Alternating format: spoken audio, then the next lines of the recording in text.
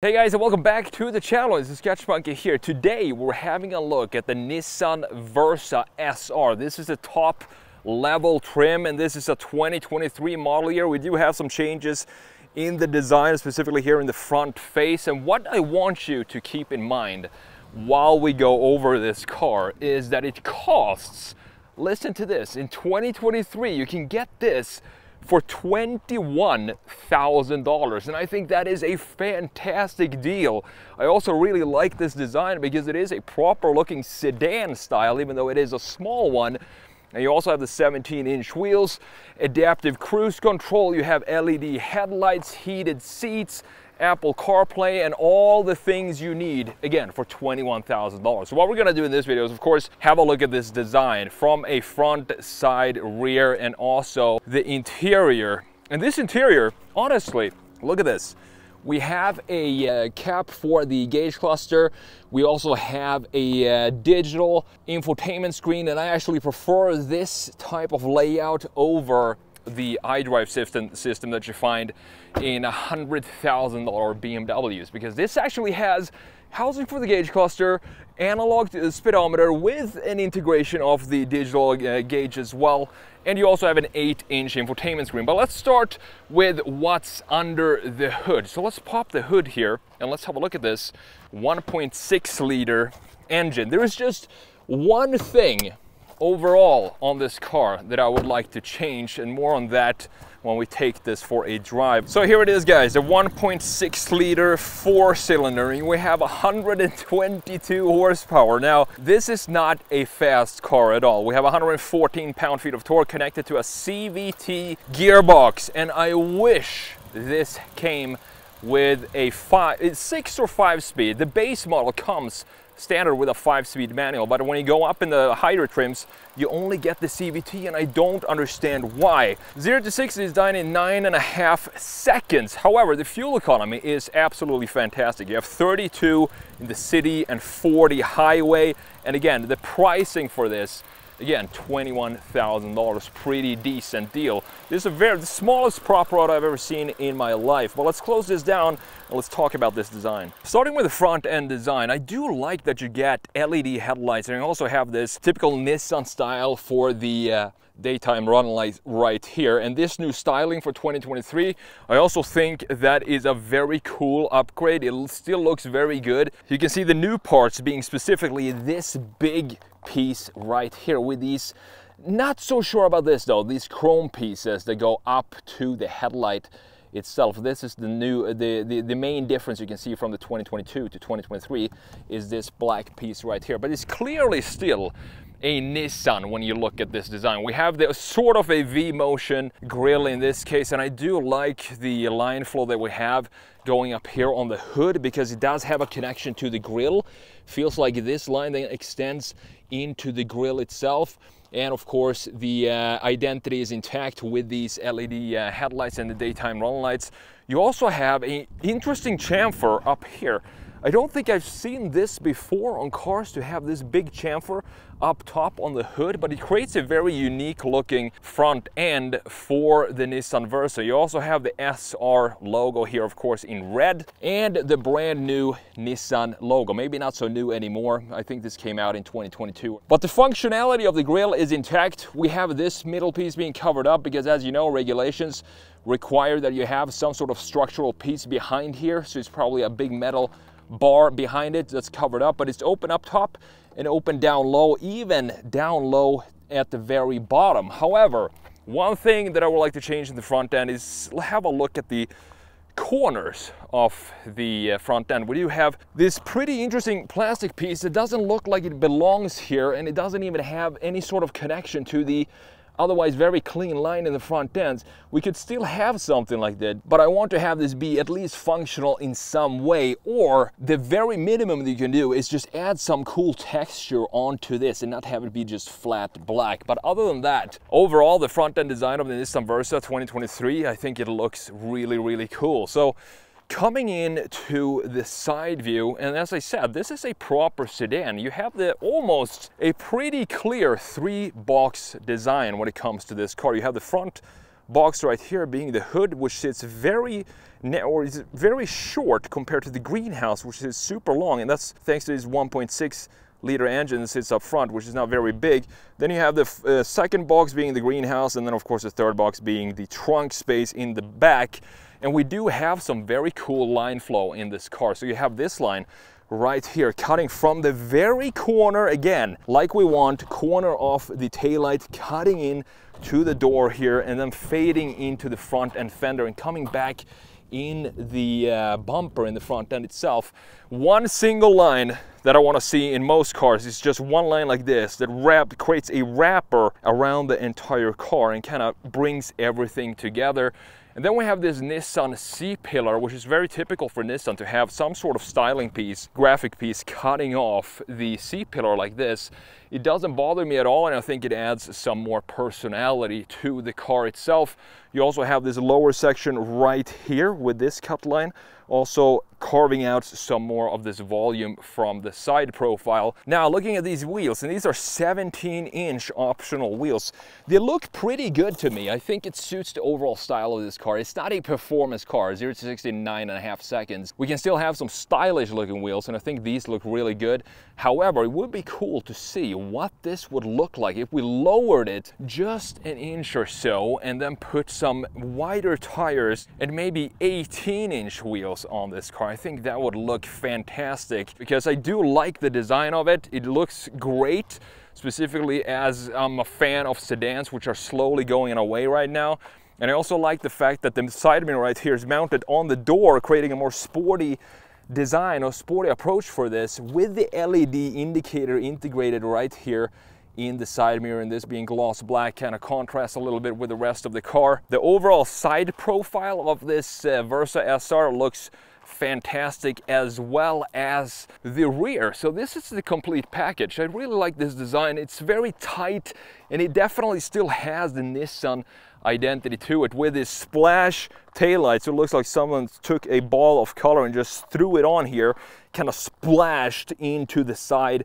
We also have this section here cutting into the lower graphics of the taillight, and these are not LEDs. I do wish that we did have an LED bar inside here because we have that in the front end, but for $21,000 I honestly do not care one bit. But have a look at the lower section here and the bumper. We even have parking sensors. This looks like sort of fake carbon fiber in the diffuser, and we also have some wings in the diffuser, which is pretty funny since this is not a fast car at all and is definitely not needed.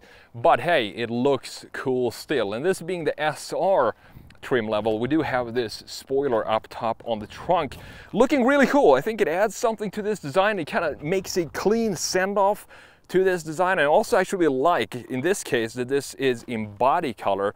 It looks nice. I would not want to have this be in black in this case. So let's pop up the trunk and let's see what's going on under here. You have plenty of space, not a lot of connectivity in here as you can see, but still all the necessary things you need for your road trip.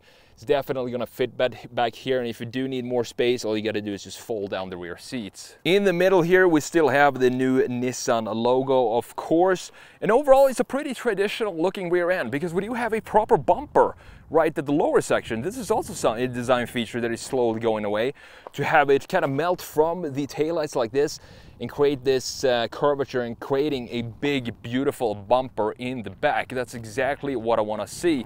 And here you can also see just how bulky or beefy this section is. It creates a little bit of a muscle to have this carve out section of the body lines, and then creating a more volume for the section that sits right over the rear axle, creating a bit more sporty look. And that's also one reason why I want to have a little bit fatter wheels than this, that sits further out and kind of plants this rear end. I think it would look fantastic on this car. So we had a look at the exterior design, and now it's time to jump in and check out this interior. What exactly do you get for $21,000? I think you're actually going to be surprised. First of all, you do have remote start as well on the key fob. And here is the key. It looks pretty normal. You have the remote start up here, lock, unlock, and you have the trunk open and the panic button right there. So let's fire this up. Let me show you the infotainment screen and the gauge cluster. Have a nice cool animation right there of a Nissan Versa SR in the specific color. Not sure if that's just a coincidence or if it's actually programmed to be the specific color that you have on your car.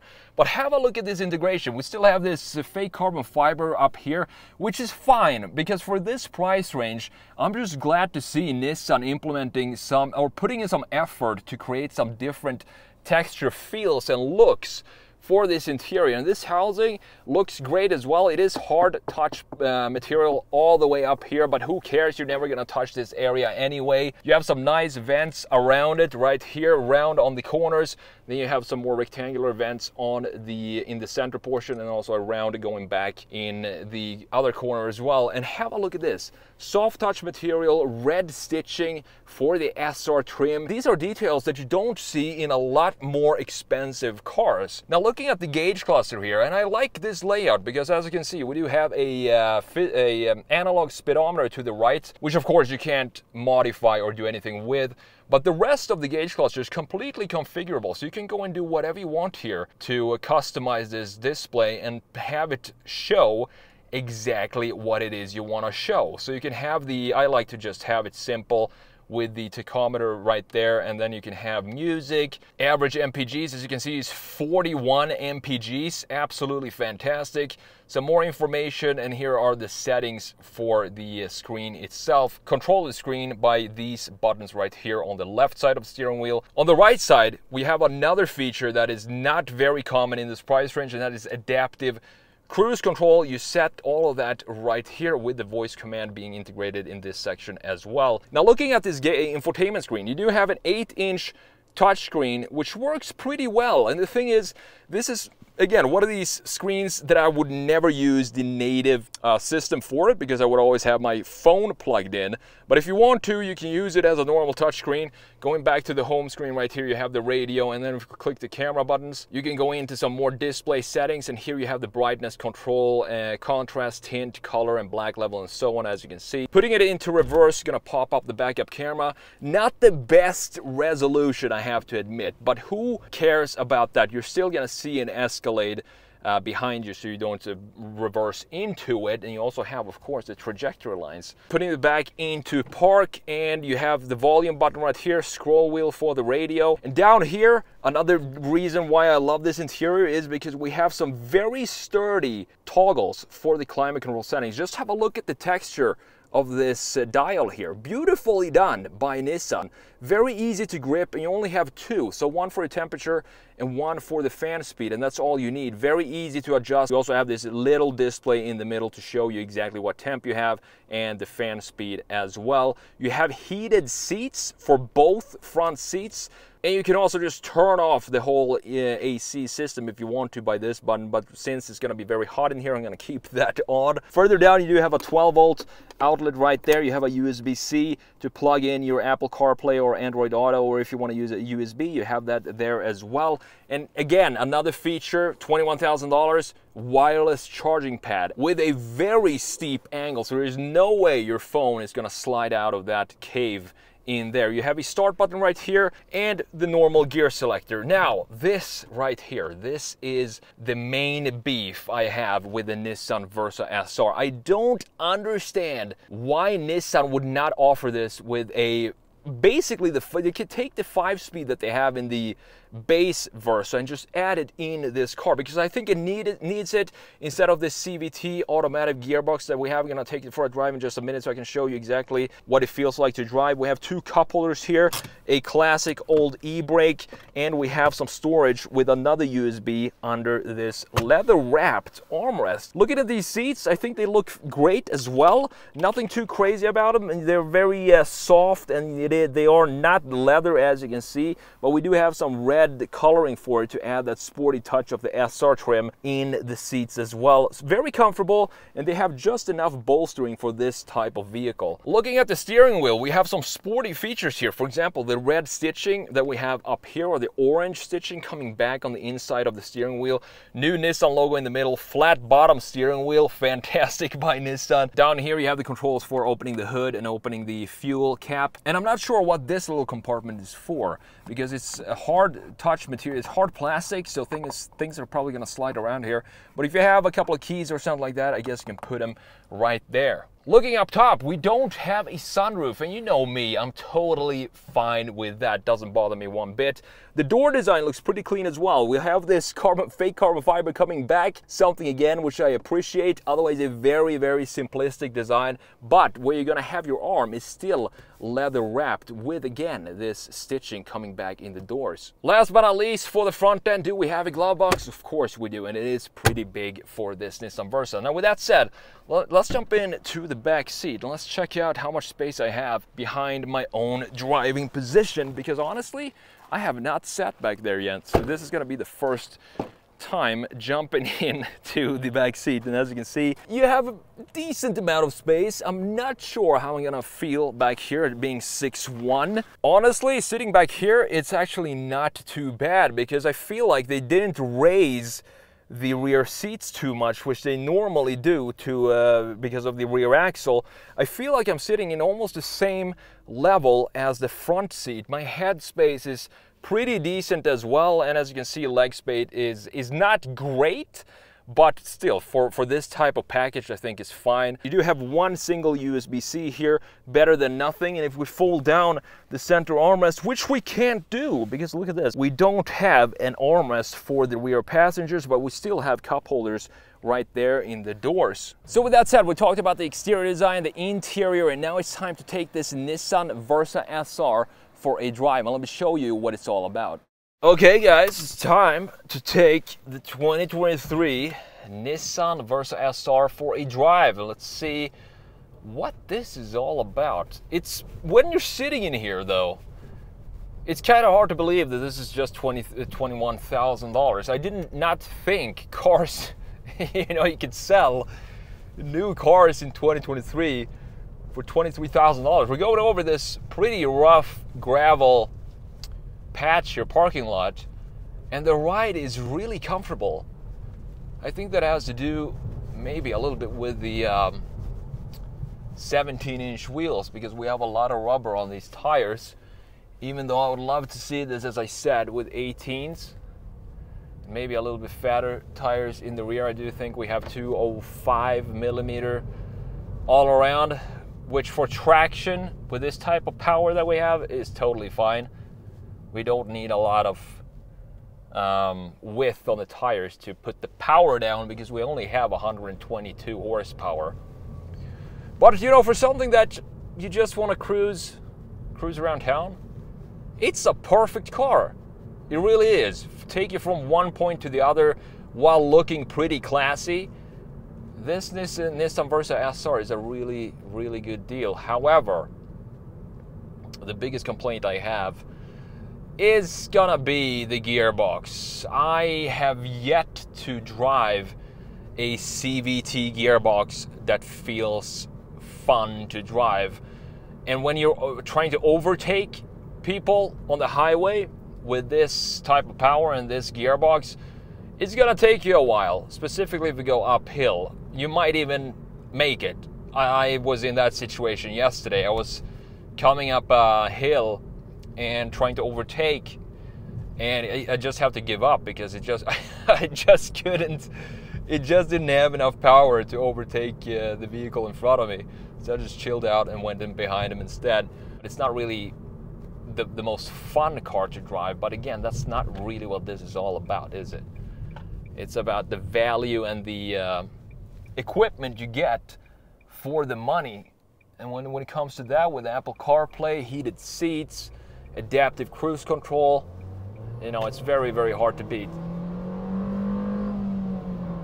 So we're flooring it downhill. We're up to 50. And finally we get to 60. So as you can see, not the fastest car. And it's also very, very loud. It sounds angry when you're stepping on it. Like, I don't want to do this, but since you're asking me to do this, I'll give it a shot. You can definitely feel that it's a light car and it's a small car, and I like that because it's getting very uncommon today, specifically in a sedan package. I feel like I have this responsibility to support sedans when I get to review them, and this is one of these that, as I said, if you're not really into sporty driving and just want a nice car that will get you from point A to point B, I think this is a really good deal. Another detail that's cool in this car is the resolution of the screen. The resolution is fantastic on the tachometer. It almost looks like it is an analog tachometer when you have it in that setting because of the resolution. Very crisp, and the numbers are, and the fonts and everything just looks very nice. In the middle you do have the parking sensor settings or visualizations right there and which gear you're in, and that's pretty much all you need. At the very bottom, at the gauge cluster right there, you do have the fuel gauge. So let's take it out on the highway and let's see how noisy or comfortable. Let's check out the ride on the highway. Let's do that. I sort of forgot how a slow car feels when you merge onto the highway, because it feels like it's struggling a little bit. So let me show you what I'm talking about here. And here we go, flooring it. 40, 50, come on, 60, and 65. So as you can see, overtaking, it could be a bit of a challenge. The noise in here, we're cruising in 70 now. The ride, first of all, very comfortable. I don't really have any complaints there. There is a little bit of wind noise in here, but again, I find it hard to complain about things at this price range when we have all the things we have in the Nissan Versa SR. We do have some wind noise, we do have some road noise, but that is all to be expected in my opinion. How do we sum up this beautiful little 2023 Nissan Versa SR? As I said, the design, exterior and the interior, I feel like it feels like a more expensive car. Specifically when you look at this interior, it doesn't feel like this is a $21,000 car, and that is a very good thing, of course, for Nissan. I do like that we have the physical controls for the key features down here, climate control. We have a bunch of connectivity, Apple CarPlay, Android Auto, heated seats, adaptive cruise control. So overall, the only thing that lets it down is, again, the gearbox. Thank you so much for watching, and I will see you in the next video.